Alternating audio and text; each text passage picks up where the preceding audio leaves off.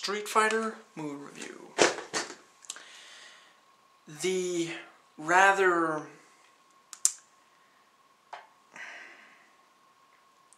eccentric, let's go with that, General M. Bison, who enjoys making grand theatrical speeches and declaring victory, even though it doesn't make any sense at that particular point, has recently taken 63 hostages. He is now demanding $20 billion within 3 days and nights, or he will execute the lot of them, and he insists that the world will hold Guile, I forget his rank, but officer of the army. I think they're called like the Allied Forces or something like that. Yeah. He insists that the world will hold Guile responsible. I fail to see his logic. Anyway, of course, Guile and his forces can't just, let that come to pass, so they plan a rescue attempt. That's really not a spoiler. It's made clear, almost immediately in the movie.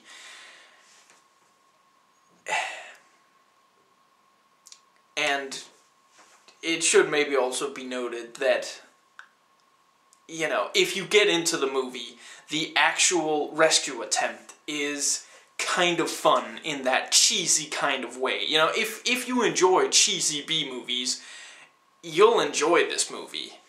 If not, if you don't realize it when you see the opening credits, when you hear the music begin, when you see the logo, the title card, if you don't realize exactly what you're in for, then you deserve what's coming to you from watching this movie. But yeah, if you're not into cheese fests, you'll want to stay far away from this movie. But yeah, I'd say the second half, or at the very least the last third of the film, is nothing but build-up to this rescue attempt and the actual rescue attempt. And it's actually kind of fun. It's, it's enjoyable in that cheesy kind of way. Anyway, the big problem for Guile, is the location of Bison's fortress, which they can't find. Yeah. And, since... yeah, basically, that's it. And I guess the whole thing with, basically extorting money from the army, I guess, is Bison's way to further his plans for world domination. Of course! Yeah, I don't know, I guess he needs further funds to... Yeah, I guess that's one of the few things in the movie that actually make sense when you think about it. So anyway, Guile needs to find the fortress, and he wants to use Sagat, the one-eyed gunrunner, who is, trying to sell guns to Bison, in order to, find the location. But Sagat is not exactly going to be, open to persuasion from the army, so he has to find a couple of people to, basically go undercover with Sagat and thus get to Bison. And this is where Ryu and Ken come in. Why both of them? So anyway, Ryu is, I understand, I really don't know anything about this game franchise, other than that it exists and it's about fighting. Presumably street fighting, which there's actually surprisingly little of in this movie.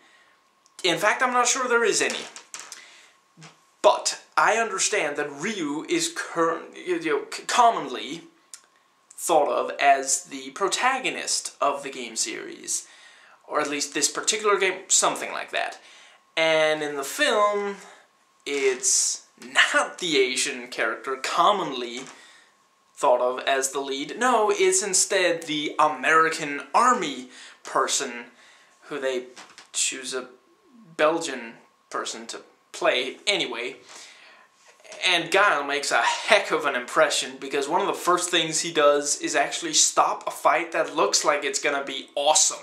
So, you know, he really establishes himself as just someone you don't really want to watch an entire movie of. So yeah, Ryu and Ken are a couple of hustlers, and, you know, Guile tries to persuade them into becoming double agents. And that's really all I'm going to tell you about the overall plot, at least. There are a couple of other subplots.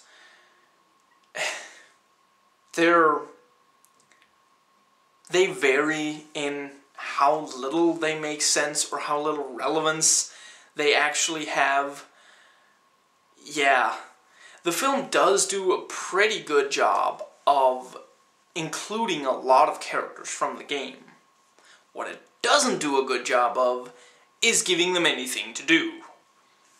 Yeah, they're there, and heck, several of them do stuff where, you know, if they weren't there to do that thing, that situation might not have worked out. But it didn't have to be that character there to do that, you know. Really, a bunch of them could have been, you know, amalgamized, and you could have had just 5 characters doing much of this stuff. And then there's how, you know, basically what the film thinks of as thrilling backstory is basically a bunch of revenge, score not settled kind of plots, basically. You know, there's really not much else to the plot than that. The actual fighting is decent. It's, you know, the choreography is reasonable. I'd say the biggest problem it has is that it sticks to these close-ups where it has less of an effect on the audience. We need more medium shots, you know. We kind of lose track, and it maybe also looks more fake, and that's probably exactly what it really was. It was, you know, I'm not sure that all of the fighting was quite done the way it is meant to appear, you know, for whatever reason. I don't know if they couldn't hire proper fighters. I don't know what they hired, because it sure wasn't actors. Or the budget, the stunts, I don't know. But yeah, that's really the main problem with the fighting in this movie adapted from a fighting game. Yeah, that really is the one aspect you want working out. The acting. Man, is it bad. It's actually, there are a couple of characters where it's downright funny. You know, I already mentioned Bison. This, you know, Raul Julia, poor guy. This was his last feature film, you know, or at least that was like theatrically released. I don't remember the exact details, but yeah, this was basically his last. That just sucks, and it could have been Desperado, which wouldn't have been that much better, but at least that movie is slightly more, you know, less laughed at. Yeah, but yeah, he chews so much scenery. I guess that's why the production designers on this film worked so hard, because they did. You know, it looks goofy as crap. You know, honestly, I'd believe Bison way more when he says that he just stands for peace and he wants everything good if his logo wasn't a skull with wings. Yeah, I don't know. Ask him. He designed it. Or someone else did for him. Yeah, he chews so much scenery in this film that just, it's unbelievable. And just the manic eyes alone are practically worth the price of admission, at least if you like cheesy films. But yeah, the production, you know, the stages, the sound stages, or whatever, the basic setup, a pretty good amount of money was spent on crafting stuff for this film. You know, and it looks goofy. You know, there are a couple of times where you can tell that, like, steel bars are clearly made of rubber and stuff like that. But they put effort into it, you know. But yeah, Bison himself, in general, is just practically, he's priceless. There's a scene where he's, like, changing out of his lavish red uniform with a cape and you know, the hat, the officer's cap, or whatever you call that thing, and you know, he's changing into this kind of, what's his name, the Playboy owner dude. You know, he's got the, you know, thing from, you know, the bathrobe and everything, looking real classy. For a second there, just a second, you think you're going to see him without the hat. Nope, he's just going to change into his more, you know, relaxed officer's cap. Exactly. The dialogue ranges between just remarkably uninspired and terrible one-liners. Just absolutely devastatingly unfunny one-liners, and in general jokes. In fact, the humor in this is just bad. It really, sometimes it tries too hard, like really cartoony sound effects, and yeah, just over-the-top kind of stuff, you know. And actually, the film, slightly interestingly enough, the film itself realizes that Bison is completely over the top and, you know, no one takes him seriously, or, you know, sort of. Several of his own people actually kind of, you know, smirk at him and insult him, sometimes to his face. And I'm not entirely sure Raoul was in on that joke, though, but yeah. Or maybe he was, and he just still threw himself right into it. It's his funniest role other than, you know, Gomez Addams. And this is the funnier role of those two. Yeah, and I love his Gomez Addams. But yeah, in general, the jokes are really bad. You know. And about the dialogue, that also brings me to the accents.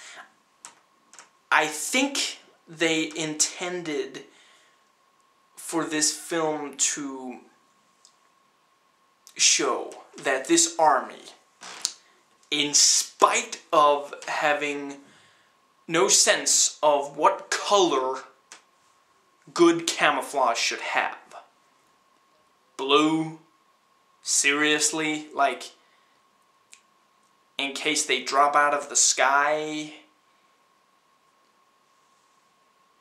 Anyway, in spite of that, they are very ethnically diverse. This army does have just people from every single country and accents from every single country.